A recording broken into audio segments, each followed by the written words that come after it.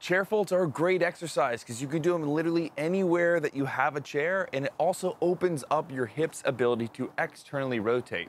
So how you would set this up is find a chair that's comfortable to you, sit in a relatively tall posture. You're gonna pick one of these legs to go up and over the other knee.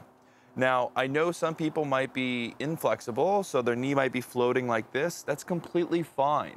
What you would do is try to activate that glute, driving that knee downwards, and then even if it's stuck about here, just continue with the movement.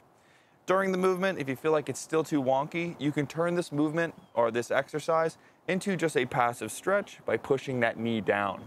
But the forward fold for the chair is setting up like this, nice and tall, turning on that glute, driving that knee down, and you're going to lean as far forward as you can.